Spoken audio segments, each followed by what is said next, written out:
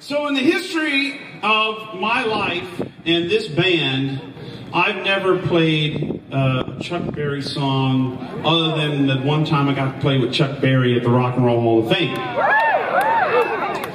And, you know, sometimes special occasions call for special people, and there would be no Joe Bonamassa if it wasn't for this next gentleman. He gave me a stage when I was literally a nobody. He let me open up for him time and time again. He gave me advice. He saw me one time wearing an Eric Clapton shirt on stage, and he goes, "Joe, what are you doing promoting somebody else?" So the next day I wore a Delaware Destroyer shirt on, and he was totally happy with that. And he's in the halcyon of the greatest rock and roll performers, entertainers, bluesmen of all time. And we are honored to play Chuck Berry for the very first time with your friend in mind, Mr. George Thorogood. Ladies and gentlemen, welcome him to the stage.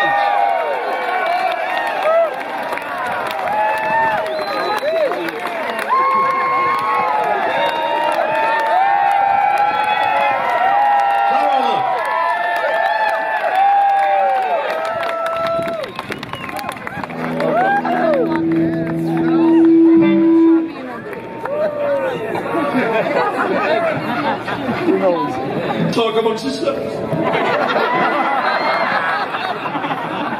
You can believe it, Thorogood is speechless. All right, fellas. I play loud and I play fast. So keep up. Riding along an automobile. My baby beside me at the wheel. Stole it just at the turn of a mile. My curiosity run a while. Playing the radio, no particular place to go. Riding along a automobile, I'm dying to tell the way I feel. The door is softly and sincere. Selena whispered in my ear, "Cruising more, riding slow, with no particular place to go."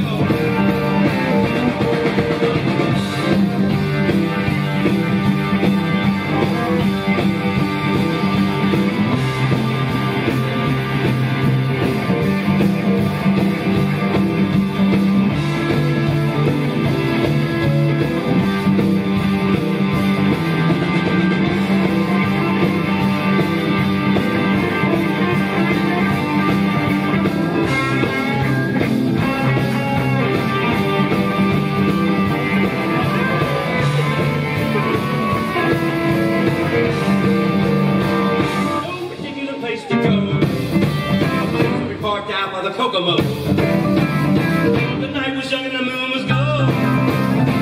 Both decided to take a stroll. Can you imagine the way I felt? I couldn't have fastened a safety belt. Riding along with my calaboose, still trying to get that belt loose. All the way home I held her good. The safety belt that wouldn't hurt. Cruising and playing the radio. Particular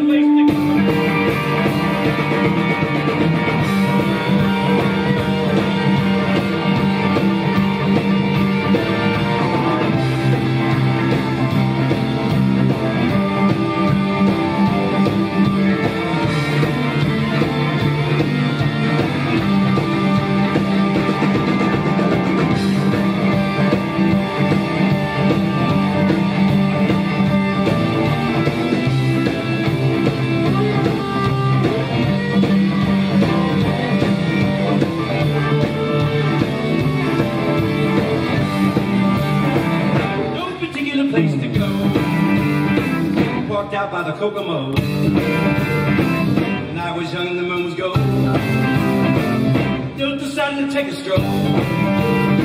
Can you imagine the way I felt? I couldn't have fastened her garter belt. Riding along with my calaboose, still trying to get that belt loose. All the way home I held her grub. The safety belt that wouldn't budge. Cruising and playing the radio.